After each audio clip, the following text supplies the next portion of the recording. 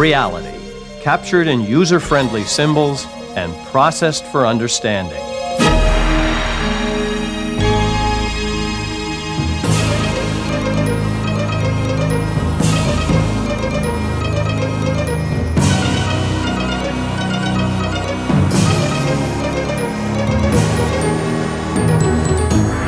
The Idea Channel.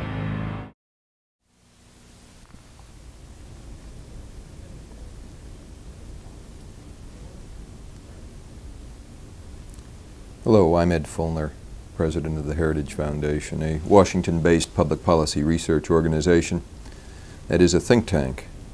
Think tanks are basically idea factories, and we're in the idea business because we believe that ideas have consequences, or as John Maynard Keynes, the economist, said, it is ideas, not vested interests, which are dangerous for good or evil.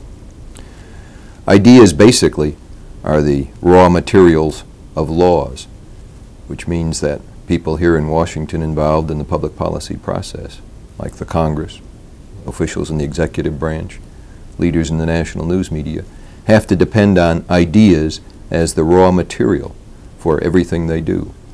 And it's those new ideas that think tanks in Washington are involved in presenting to the public policy makers.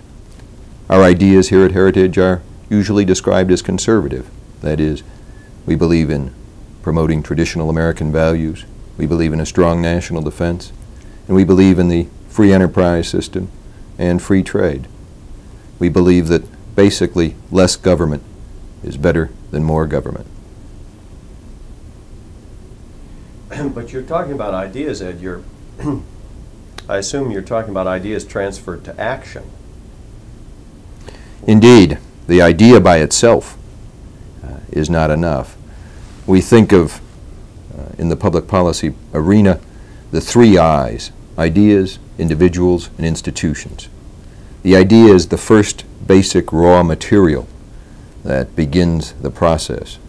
But that idea then has to be articulated by an individual, and that individual has to then make it happen and make it relevant, if you will, to the public policy makers, and that usually happens through an institution. Let me walk you through an example.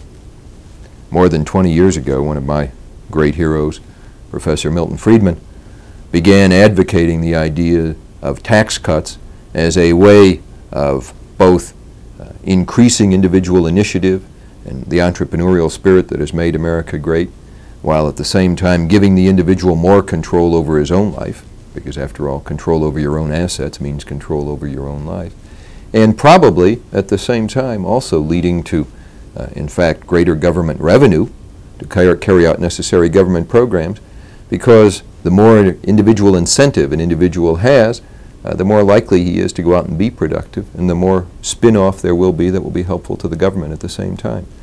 Those ideas, though, at that stage of the game were basically the raw material that were being advocated by one or two individuals. Back in those days, I was a congressional staff aide in the House of Representatives, and when we thought about getting a, quote, conservative economist, unquote, in to testify before the, say, the House Ways and Means Committee, we always came up with a short list of three: Milton Friedman, Milton Friedman, or Milton Friedman. Well, these days, we've got literally thousands of economists out there who are willing to take the same viewpoint, because the early leaders who had these fundamental basic ideas of the worth of the individual and how to make the individual a more productive entity, in fact, were able to transfer those ideas, and eventually the ideas being worked on by the individuals through institutions have largely become the law of the land. I always emphasize, too, the importance of the institutional base. An institution provides more than a secretary or a library for the individual to work in. An institution is important because it addresses the whole other side, really, of the equation. On the one side, you've got the research on the ideas. On the other side, you've got to have the marketing of the ideas. And we believe that very strongly here at Heritage. An idea that basically sits in a book on a dusty shelf somewhere in a library is not having the kind of impact it should have. That's why we here at Heritage spend as much money every year on marketing our products as we do actually on producing them. Our marketing side spends as much as our research department spends, which is, I think, very unusual for a think tank, but it's also increasingly the way think tanks are tending to operate. That answering the old adage, one of my colleagues in a different institution said to me not long ago that as far as he was concerned, when the book was published, the job was finished. I challenged that immediately. I said, when the book is published, the job is just beginning, because the point then is to get the people, the key people out there to read that book, and to get the key policymakers to at least read the editorial based on it, or the op-ed piece that's written on it that's published in a newspaper, or the commentary on the nightly television news, or whatever. In fact, quoting Milton Friedman again, when he participated in his seminal series, Free to Choose, on television, he told me that in fact what he hoped would happen from people viewing that series of television programs would be that in fact the right 200 or 300 people would also read the book. And if that happened, then the whole process would have been worthwhile. I think probably it did happen because there have been so many changes in that area over the last few years. Your example and most of the activity that I'm aware of undertaken by the Heritage Foundation is directed, is it not, toward change in government. Government is the target of your ideas that you want to transfer into action, isn't it? That's right. We are involved in the public policy process. Our objective is not to change the corporate goals of General Motors Corporation or XYZ proprietorship on Main Street, Youngstown, Ohio.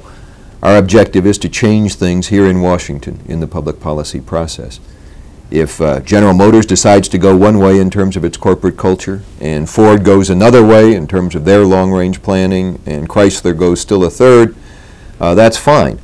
One or the other of them, through a trial and error method, will probably do better, and the others will adapt and perhaps borrow some of those ideas from the more successful ones.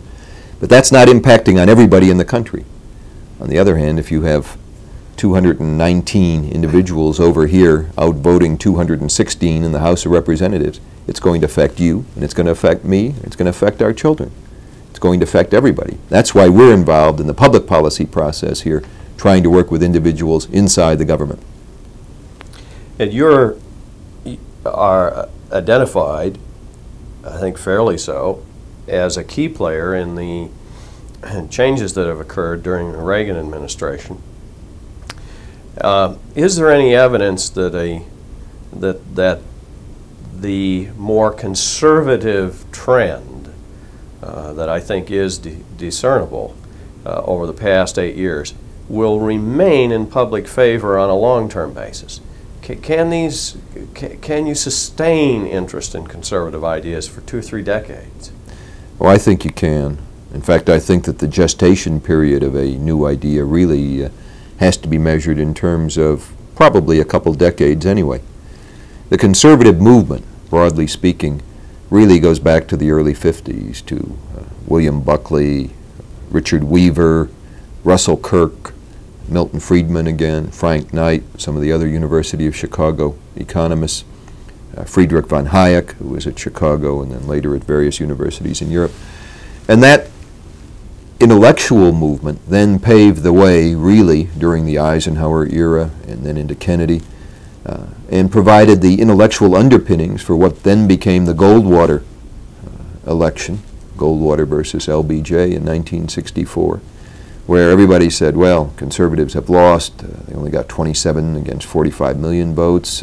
Clearly conservatism is dead in the United States. Well, in fact, what you had was Barry Goldwater articulating certain fundamental ideas that had come through the academic arena and reached him. Those ideas went out. They touched a very responsive chord among political leaders around the country and among grassroots citizens around the country, to the point where within 4 or 5 years, Ronald Reagan was a national figure as governor of the largest state in the United States, He actually ran, if you recall, 1968 against Richard Nixon, came reasonably close to becoming the Republican nominee for president. Then you had Nixon elected twice in 68 and 72. 76, again, Reagan came within a whisker of beating Gerald Ford in the Republican primaries and at the Republican convention in Kansas City. By 1980, it was ready to be handed to Ronald Reagan on a silver platter. Ronald Reagan, in effect, the personification of the conservative movement, of the ideas I've been talking about. But the ideas were there, and they preceded Ronald Reagan, and they were the fundamental bedrock on which Ronald Reagan, the political character, really developed. And no, when Ronald Reagan got into office, we can say, I think fairly safely 7 years later, that he hasn't put everything into practice that we would have liked. And there are a lot of political reasons for that. But as to how long those ideas are going to last, I think they're going to be around at least for another 2 or 3 decades. If you go back and take the last analogy where the role of government substantially shifted, you have to go back to the beginning of the New Deal in the mid-1930s when Franklin Roosevelt, one time a fiscal conservative, in fact, turned his early platforms and his early views on their head, came out with all kinds of programs for big government. And sure, early on in the 1930s, you had major new social programs like Social Security and some others. But in fact, it wasn't until the mid-1960s, until Lyndon Johnson was elected. Franklin Roosevelt was already 20 years in his grave. But it was when Lyndon Johnson was finally in office that you had the ultimate realization of the New Deal in the form of the Great Society, when LBJ was able to come in and just massively ram through the Congress so many of those big government programs. In a similar fashion, I think it's going to take a while for the Congress to change, to move in a more conservative direction. And it's going to take a while for the full impact of these conservative ideas that really, on the national scene, were first articulated by Ronald Reagan, to actually become public policy. So it's probably going to be sometime late 1990s, maybe early 21st century, early in the year 2000 or 2005, before we're really going to see the full fruition of what began, I think, tentatively and marginally in the Reagan era of 1980 to 1989. Well, young people will clearly then have a key role to play. Those who are in their 20s today are going to be the key policymakers at that point in time, at least many of them. Do you see evidence that the conservative ideas that you and others are bringing forward are satisfying this ages-old youthful desire to make life easier and more meaningful for everyone, you know, this idealism? I think the movement among young people toward conservative ideas is one of the most encouraging things that we've seen here at Heritage in the last 10 years. We have a very intensive program here that we call our Third Generation program. Every other Wednesday night downstairs here at the Heritage Foundation, we have a lecture given by one member of the third generation, critiqued by other members of the third generation. The first collection of those has already been published in a hardbound book by a major New York publishing firm, been widely reviewed. But more importantly, what you have is a lively exchange of views among people broadly considered conservatives, all of them, virtually without exception, under the age of 30, all of them very vigorously involved in the war of ideas. You'll have, on the one hand, a libertarian, perhaps someone from our friends over at the Cato Institute, debating with one of our other friends from over at, say, the Free Congress Foundation, where they tend to be more what we call New Right, and these different factions within the conservative movement, if you will, stressing different points, emphasizing different parts of their philosophy, but still broadly under the same umbrella of conservative new ideas. And that, I think, is what's really grabbing many, many younger people. And I see this also as I travel around to college and university campuses in the country, that conservative ideas that 25 or 30 years ago when I was on a college campus, we were very much in a minority, those of us who held those viewpoints, whereas today it's very much the mainstream ideas. It is the trendy thing to call yourself a conservative and to embrace conservative ideas. Now that doesn't mean, though, that every student on a college campus who endorses conservative ideas has necessarily sat down and read Friedman and Hayek and Russell Kirk, or let alone Edmund Burke and Adam Smith and individuals from an earlier century, despite being just an earlier generation. But what it does mean is that their gut instinct is basically right. And if we can then build on that and translate that into a real intellectual foundation where they can do some independent thinking and come to sensible conclusions, I think the future is ours. When did you first call yourself a conservative? I guess I consciously adopted the label when I was in my early undergraduate days at Regis College in Denver, where, believe me, back in 1959 and 60, it was not very fashionable to call yourself a conservative. In Were fact, you interested in politics before that? As a high school student, did you have any exposure? Not real practical exposure to politics. Back in the mid-50s, my family, in fact, very infrequently talked about politics. But what they did bring me up with was a very real belief in, again, those traditional American values. We not only had a good, stable family life that was religiously centered, I also learned at a very early age that I was going to be responsible for my own self in terms of spending money, in terms of trying to provide for myself as much as I was able. So I had the usual, back then at least it was usual, newspaper routes and lawn cutting jobs, and had a little garden in the backyard and sold vegetables to the neighbors and things like that at a very early age, 11, 12 years old. By the time I was 15, I had 3 different part-time jobs at the same time, and I guess have been described by my sisters, at least in the intervening years, as an entrepreneur even back then. Did you have a childhood hero? Did I have a childhood hero?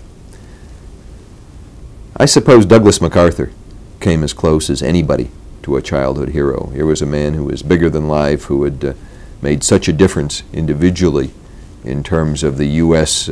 Presence in the Pacific.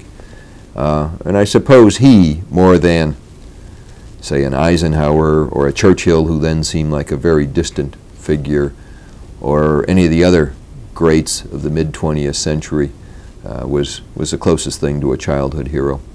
Was there an individual who had a significant influence on your education? The individual who did is a person who I've stayed in touch with during the intervening years. In fact, we're very proud that he's an adjunct scholar here at the Heritage Foundation. That was Dr. Bernard Sheehan. Bernie was then a very young assistant professor at Regis College of History. He now is a full professor at Indiana University in their Department of History. But what he did was introduce me to some of the greats, to Erich von Kuhnelt-Ledeen's Liberty or Equality, then to Russell Kirk's The Conservative Mind, and through those I then ran into the journal National Review. And by the time I was in college, I guess my heroes had changed from great military or political people like a MacArthur or a Churchill or even an Eisenhower, to intellectuals, really, to people like Kuhnelt-Ledeen. Wouldn't it be neat to be able to sit down and spend an evening talking to him? Or to Russell Kirk, who, again, I'm very proud is a distinguished scholar here at Heritage and who comes in here every several months. And Bill Buckley, one of the real leaders of the conservative movement. And one person who was then and has remained very, very special to me and recently to our family, namely Clare Boothe Luce. And Clare Boothe Luce was an aloof and distant kind of character at the time, someone who was just an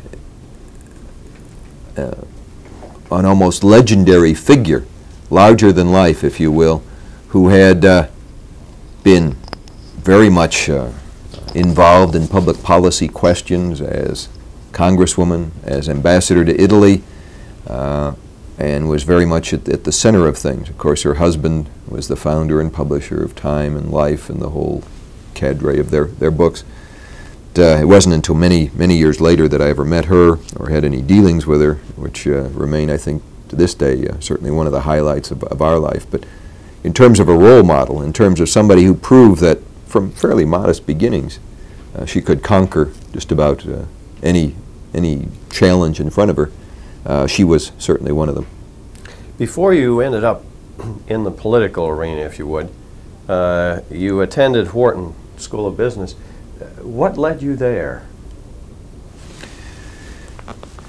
Somewhere along the line, as an undergraduate student, and as I had the opportunity also to spend a couple summers studying, one in England and one in Scotland, I became convinced that my future definitely did not lie in the profession of the law. I had a number of my father's friends who were lawyers, but I decided that that was a little too dry and dusty for me. Whereas my undergraduate degree in studying in both business administration and in the more precise discipline of economics led me to believe that, in fact, management and the running of businesses, the process, if you will, not just the end product, but the process, was very, very important.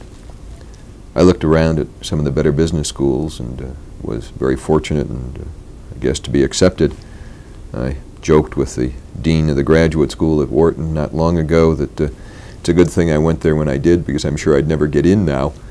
But it is, I think it's proven very, very useful to me in later life to be able to apply some of the management techniques to actually running today the Heritage Foundation, which after all is a 130-man operation with a $11 or $12 million annual budget.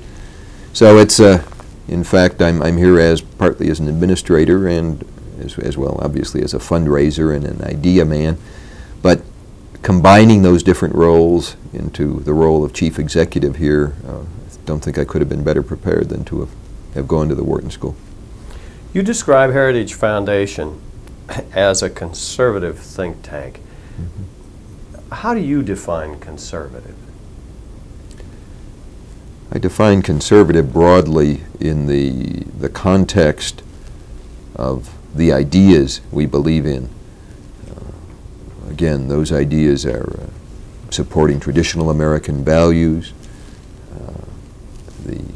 the need for individual liberty, basic freedom, within a framework of law, if you will, and the need also, enunciated so well in our Constitution, for the federal government to provide for the common defense. And I think all those components in terms of traditional values, freedom under the law, the opportunity for individuals to grow to their fullest extent, to be able to mature and make the most of themselves, combined with an efficient government that's able to ward off the predators who are always out there, come together in terms of my own, I guess you'd say, political definition of conservatism. If I were to define conservatism more broadly, or in some respects I guess you could say in more detail, in terms of personal actions, they'd center around concepts like not only a deep personal belief in and commitment to a God-centered existence, also to a belief that an individual should be proud of whatever he does. Never do something that you'd be ashamed of someday. And I think that's a fundamental, sensible attitude, but also a fundamental conservative view.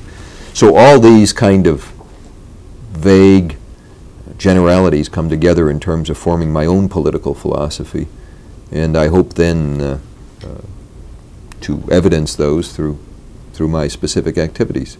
Not a very specific answer, but the best I can do, I guess, off the top of my head. What are your definitions, and this may in fact bring you back to the definition of conservative, how do you define liberal and libertarian? What are the basic differences between conservatives and those other two viewpoints? Mm-hmm. Well, I'll define liberal in the American sense, because yes, liberal in the European sense comes very, very close to, I guess, what we would call a conservative in the American sense. So, but a liberal over here is an individual who is much less suspicious of government activity, particularly government activity in terms of, quote, solving some of the domestic problems. A conservative, on the other hand, is very skeptical of the ability of government to solve those problems. We're skeptical for, I think, good and sufficient reasons. The track record of the government in terms of not solving it, the fact that government tends to displace private sector initiatives, either through individuals or through voluntary groups, charities or whatever, in terms of solving those domestic problems. But a liberal tends to put his faith in government and in governmental action, whereas a conservative does not. A libertarian, on the other side, and generally I tend to agree with libertarians very much on economic issues in terms of commitment to free trade and the free economic system.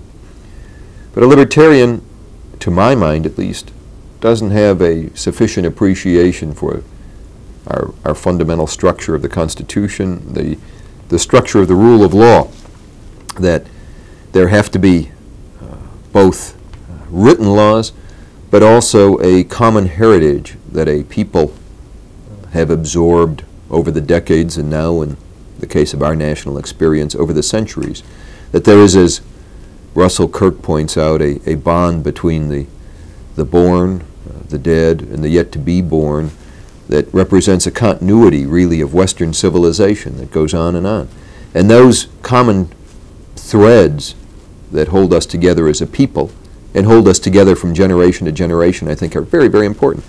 And some of my libertarian friends, not all of them, but some of them, I think, tend to minimize those. That's why they say it doesn't really matter if there's pornography on the local street corner or whatever, because the individual ought to be free to go in and accept it or reject it. Or it doesn't really matter if an individual wants to go out and smoke marijuana on his own because he's only hurting himself. Well, it does matter. It matters to the commonweal, if you will, the common consensus of American people as to what is and what is not socially acceptable behavior, as to what does and what is and is not permitted. And I think those kinds of questions are very, very important ones. And I'm not here to try and impose my religious views or my moral concerns on anybody else.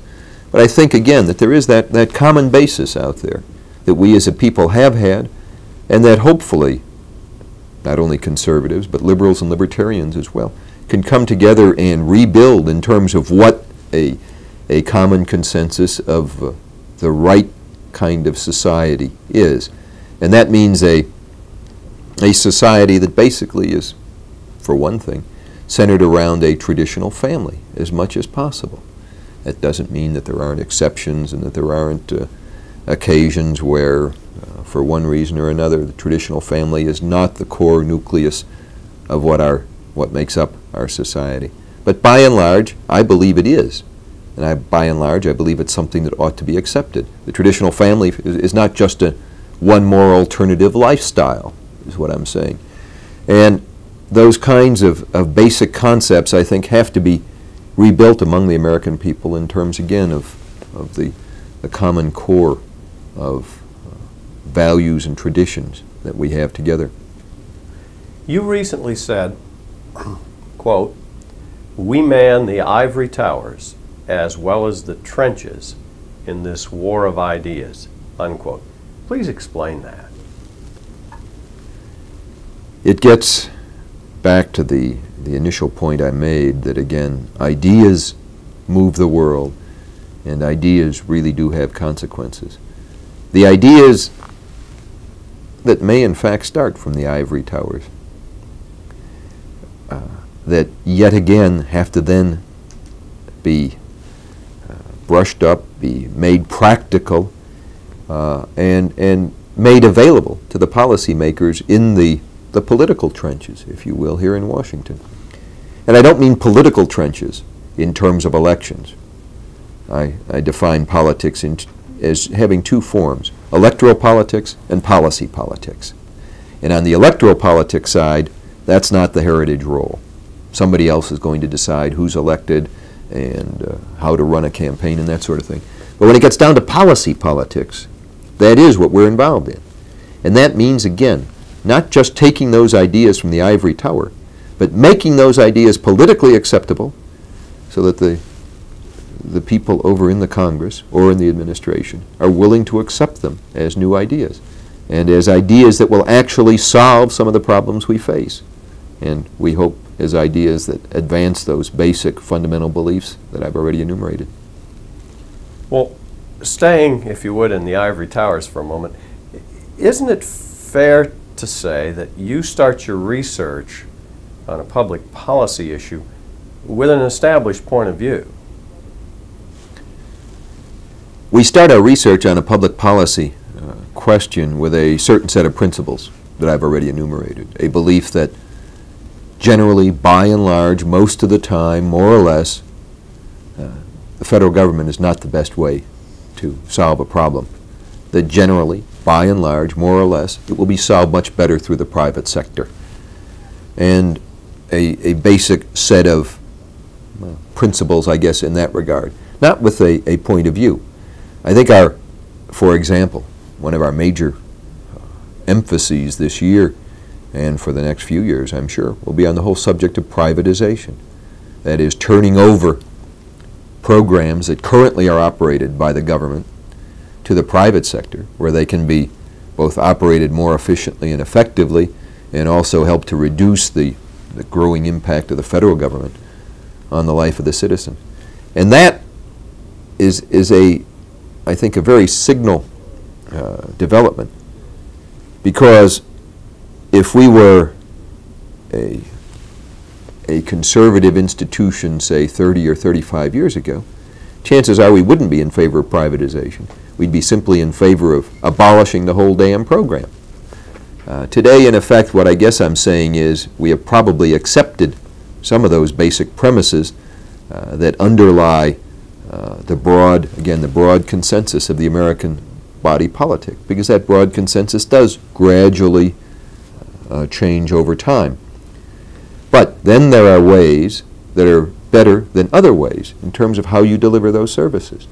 And we don't think, again, that government is a very efficient deliverer of services. And that comes down to, in specific cases like whether it has to do with welfare reform or education for that matter, that let's face facts. As we move toward the year 2000 in the United States, the broad American consensus is that every young person ought to have an education, and that if they can't get it from another way, for example through private or parochial schools, that the federal government ought to provide that, or that the government at least ought to provide it, not the federal government. That if we in fact as conservatives are going to resist even that kind of broad, very broad consensus, we're basically not in the public policy arena. But what we can do in terms of being in the public policy arena is say, hey, wait a minute, if that's a given, what's the best way, or are there better ways of providing that kind of service? We think there are, whether it has to do with tuition tax credits, so that an individual in fact gets a credit against his income taxes for the tuition he pays, or whether it has to do with vouchers, where instead of sending kids to either be bused across town or to, for that matter, to their local neighborhood public school, they have a voucher that entitles them to use it at any school of their choosing. And perhaps the voucher needs to be topped off with a little more money. In fact, when the voucher system has been experimented with in various localities, the people who've been most enthusiastic about it have been the people in the inner city ghettos, because they know that education is important for their young people, and they know that they're not getting an adequate education where they are. So if they have an opportunity to get out of that milieu that they're in and rise up, it's going to be because of education, and the only way to get good education is to move around. And you can't do that with the current system. So what I'm saying is that, yes, we come in with a certain set of principles, but then we try to apply those principles to dealing with real problems. We're not going to sit over here in our ivory tower and say, no, the young people of America are not entitled to be educated. So you're really doing applied research, and the question isn't, is limited government desirable? In the context of heritage, that's a given. The question is, One, how do we maintain or restrict the continued growth of government, and ultimately how do we slowly move back to a limited situation, more limited situation? Well, I'll answer that in two ways. First of all, most political change occurs at the margin. It's a marginal change of a few degrees here or there.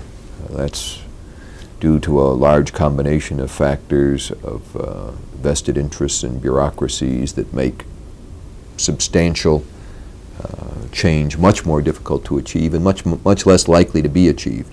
You do have, during the time of the political cycle, a certain short interval in there where you can make substantive political change, but it's a fairly narrow window, and there's only a few things that can happen during that time period. So that, I would say, is the first part of my answer. The second part of the answer is, in terms of being the applied engineers, yes, I think that's true. We're not the Watts. We're not around to invent the steam engine. What we are around to do is to decide that a steam engine can be applied to a moving vehicle that's got steel wheels that can run on steel rails and become the railroad. In other words, to be applied engineers rather than original inventors, to take the ideas of some of the greats, the Hayeks, the Friedmans, the others I've already mentioned, and basically bring those together and apply them in the public policy arena to real pressing problems of the day. And that's a different role, I guess, from what some pure academics do at their universities, or even, for that matter, what some think tanks do. That's one of the reasons. For example, 1980-81, one of the major events that really put Heritage on the map was the publication of our major study, Mandate for Leadership. And what Mandate for Leadership did, very, very large volume, 1,093 pages, 31 chapters, more than 300 people worked on the task forces to put it together. And it came up with 3,000 specific recommendations of how you could change the federal government and move it in a more conservative direction. What bills should be passed, what executive orders should be adopted, could be signed by the president with a stroke of a pen, how you move the boxes around on the organization chart. Very practical, applied research like that. I can give you examples of how effective it was, because we believe it was very effective. But at the same time, one of our very friendly rivals in the think tank business came out with a volume of about the same size that had a series of maybe 20 or 25 chapters talking in broad, vague generalities about the desirability of a free market and the desirability of the free enterprise system and deregulation of the economy and all the rest. But it wasn't specific enough. Oh, it was fine for the editorial page editor of the Wall Street Journal to develop an editorial on, but it wasn't answering the real needs of the policymakers down here. So I guess what you could say is that in some respects we're a little bit further downstream in terms of the policy process than some other think tanks, and certainly than most other academics working individually on college and university campuses. You did graduate studies in Britain, you mentioned that. Was that during the high point of the socialist government in the UK? It was not only during the high point of the Wilson government, socialists in the mid-1960s, it was also at a time when Vietnam was becoming very unpopular, not only here in the United States but also overseas. And I remember going around at the invitation of some officials in the American Embassy in London and speaking at different schools in and around London and trying to defend the U.S. position in Vietnam and being pelted with tomatoes and whatnot. I remember during the time I was at the London School of Economics working with people who are now friends and colleagues really in the academic community, like Sudha Shenoy, who is a professor in Australia, when she and I started the Old Whig Society at the London School of Economics, and we used to try and sell very low cost, 2 shillings and 6 pence, as I recall, different publications from groups like the Institute for Economic Affairs or the Foundation for Economic Education here in the United States, other things, One time, Suda and I and the 5 or 6 others who were involved in this little group, we had a little table that displayed our wares. I think we had it on Wednesday, noontime. But we rather mistakenly left the table unguarded for a few minutes, came back, found all of our literature as well as our whole money box had been stolen, which convinced us that perhaps we ought not be quite so trusting in terms of the free debate that was going on then at the London School of Economics in very practical terms. Well, in addition to that very, very personal example, can you tell us about any observations you made at that time of the extreme examples of the negative impact of the socialist policy on the average person in Britain?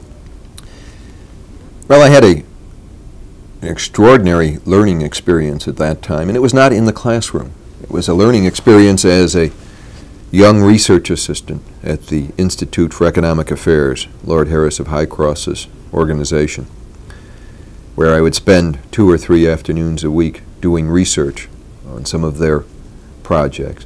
And IEA, as it's called, in London, was really the first organization to dissect with a fine scalpel the welfare state, to point out how basically very desirable goals, health care for the average citizen, good education for everybody, how those very desirable goals were being just ridden roughshod over and not being responded to at all by the government monopolies that were then in place in the welfare state of Great Britain in the 1960s. And it was those basic examples pulled together by Ralph Harris, Arthur Selden, and their colleagues at IEA and others inside the UK that, in a similar pattern to the one I already outlined about the United States, that really gave the intellectual foundation to what eventually became the Thatcher Revolution in the United Kingdom.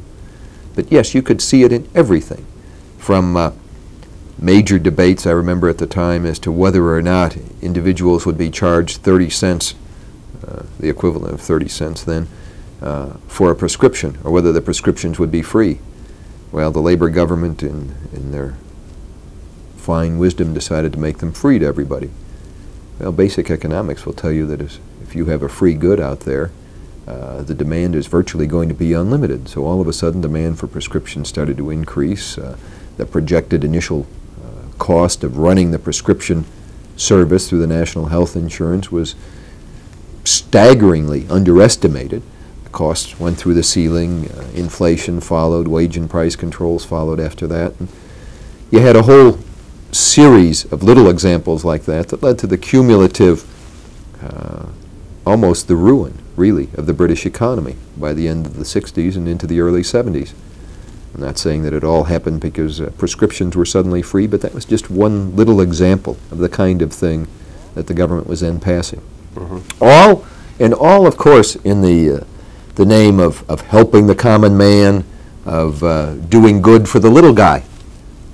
Well, of course, they weren't helping the common man, because the common man, the little guy, is the person who's most adversely impacted when the government doesn't perform its most basic functions, whether that is common defense or whether that is, for, I think, another basic function of government, that is maintaining a steady, stable currency that people can have confidence in. In other words, avoiding inflation.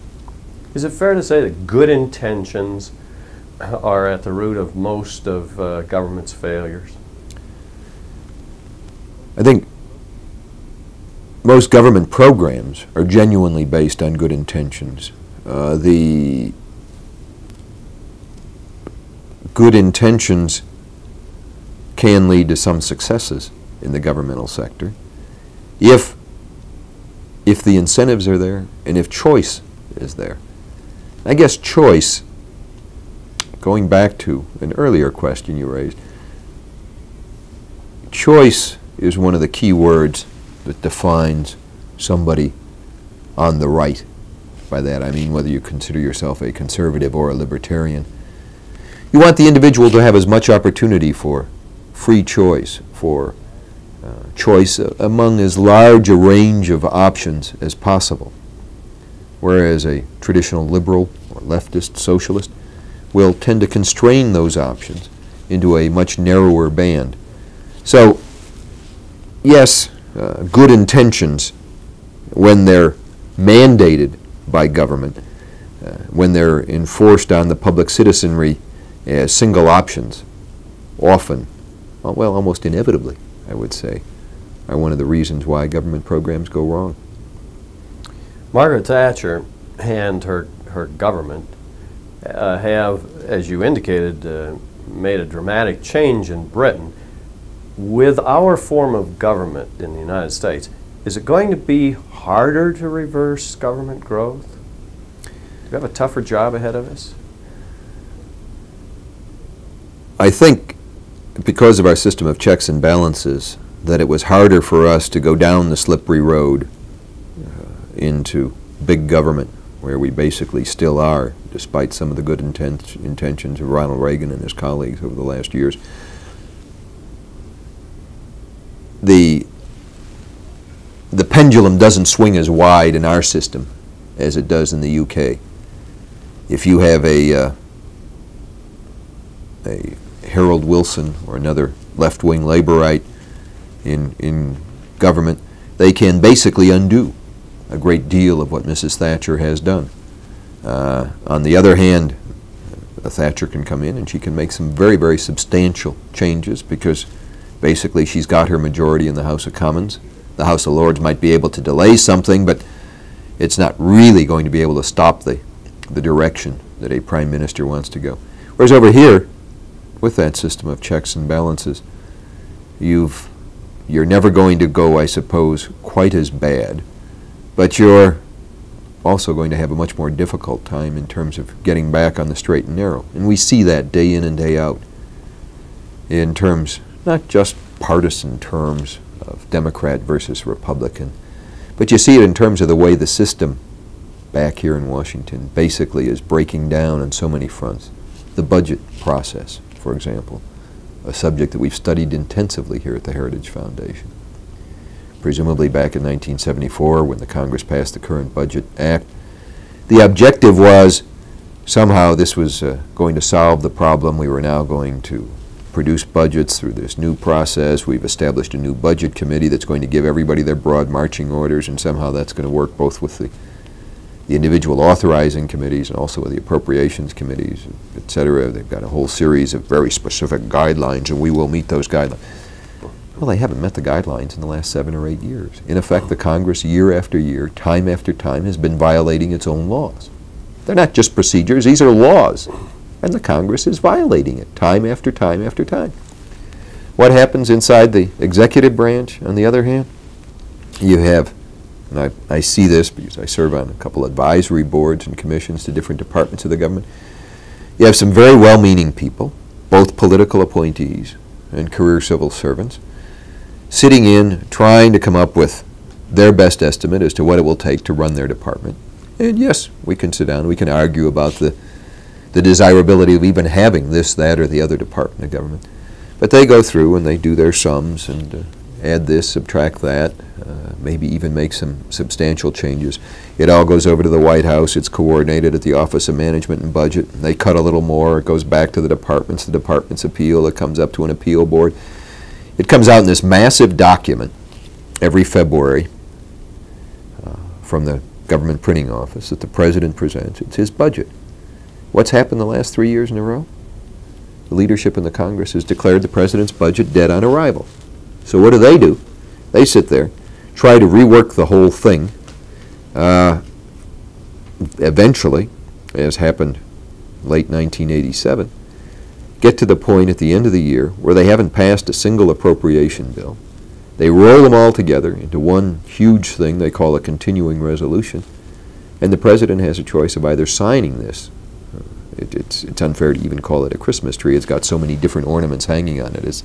It has everything imaginable in it, not just budget numbers, but so many different policy prescriptions, whether or not equal time provisions are going to be imposed by the Federal Communications Commission, whether or not an individual can own both a newspaper and a television station in the same city.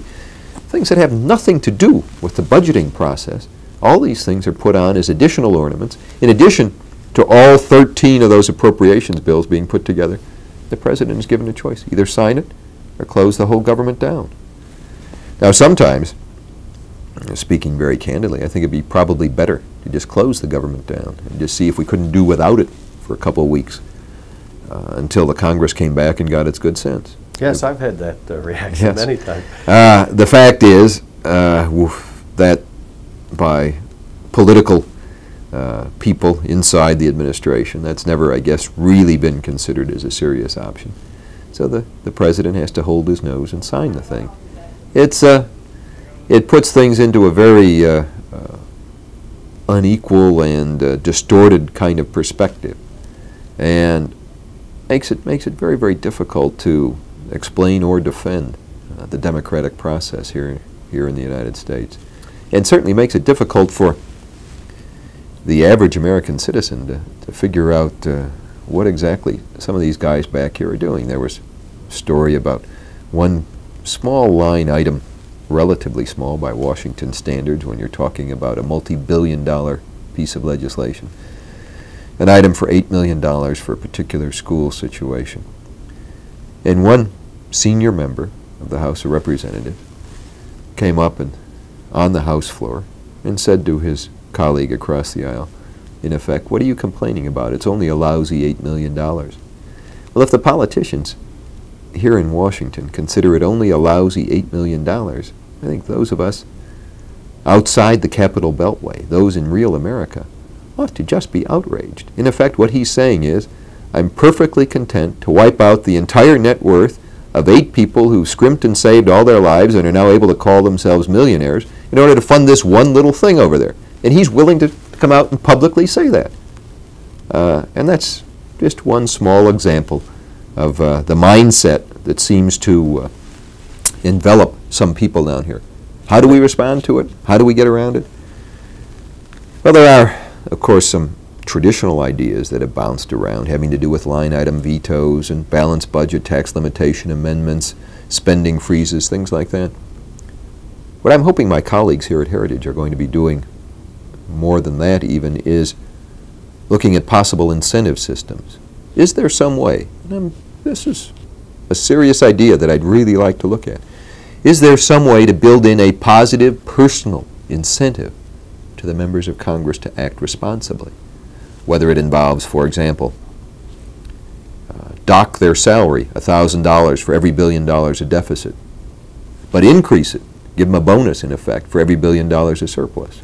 At the same time, you'd have to write in a tax limitation provision where they couldn't do it simply by increasing taxes. Is there some way that you can give them, in effect, a positive incentive to do good? I don't know. It's one of the questions we're looking at, and I hope that these kinds of questions are going to be the sorts of things that are addressed in both political campaigns and here in the Congress in the years ahead. You mentioned privatization as a very important issue. Can you give us a quick report on the influence that Heritage has had on that particular issue? I'd love to, because privatization is, in fact, one of our major issues here at Heritage. And it's a major issue for a whole series of reasons. I already mentioned the fact that we have an inherent bias in favor of the private sector. But beyond that, beyond the fact that we believe that the private sector could perform these duties more efficiently, could perform the services more effectively, deliver them better, etc. What privatization has the possibility of doing is changing the whole political dynamics in the country. What it can do is give to whole groups of people a real stake in the system. Let me give you an example. When Conrail was first proposed, the Northeast Regional Railroad system that had been nationalized, when it was first proposed for privatization, the first proposal that came in terms of accepting it was from the Norfolk and Southern Railway system. My colleagues here at Heritage didn't like that very much. We didn't like it, first of all, because we didn't believe that their offer in terms of paying for these assets to the federal government was as large as it should be. But much more importantly, what we really believed was that with Conrail, you had an opportunity for empowering a whole new group of American citizens, giving them all a stake in the in the process. If, for example, a certain amount of the Conrail stock were to be reserved for cities that Conrail ran through, if, for example, a certain amount were to be reserved for employees, people in the unions, perhaps for frequent users, why couldn't, if Amtrak were to be privatized, why couldn't there be a frequent flyer program in effect for Amtrak where you'd receive a bonus in terms of Amtrak stock in order to encourage you to have a stake in the system? But anyway, back to Conrail. What you could do with this sort of thing, both on that kind of a macro scale with a very large multi-billion-dollar process, as well as on the micro scale, is give people a stake in the system. This, again, is a lesson I think we've learned from Mrs. Thatcher. I was in England not long ago when she turned over the keys to the 1 millionth council house. Council house is, of course, public housing. They're owned by the government, in the British case, usually by local governments, town councils. It was turned over to the sitting tenant, who then became the owner. They now had a mortgage to pay. They had responsibilities for their own property. What has happened is not only have those owners of those council houses taken much better care of them in terms of repairs, in terms of keeping them up and landscaping their little gardens and this sort of thing.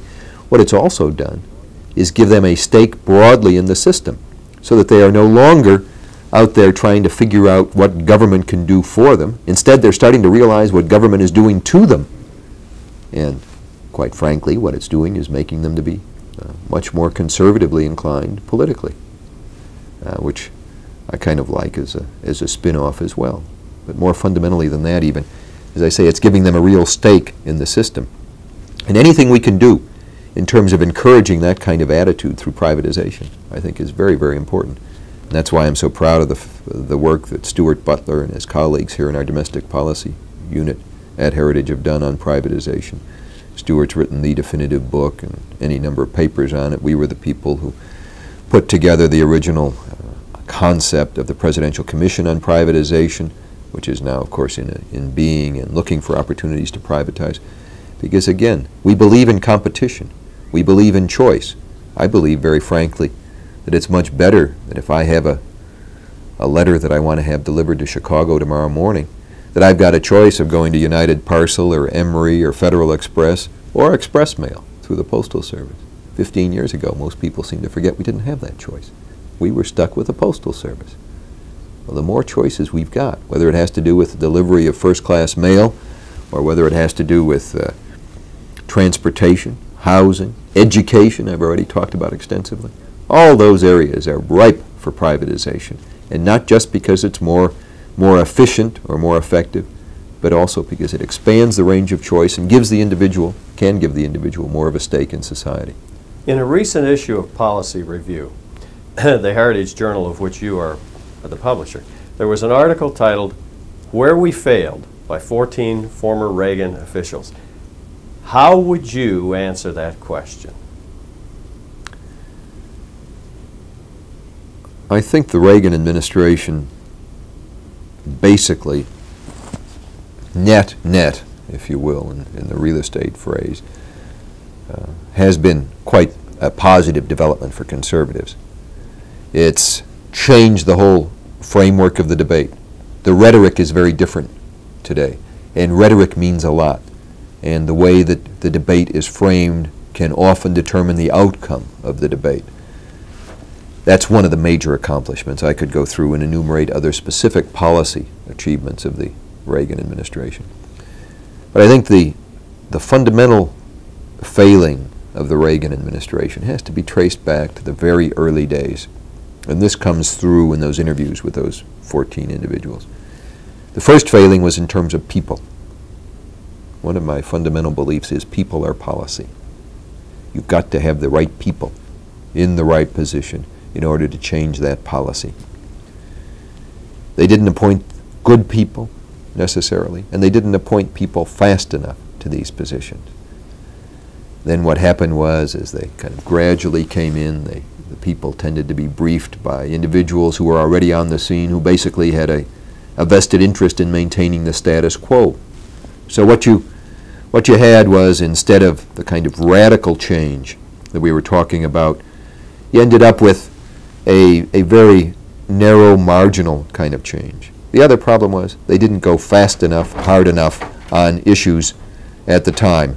The obvious opportunities that were there early in 1981 were simply lost. And this, I think, was one of the great tragedies and one of the great failings of the Reagan administration.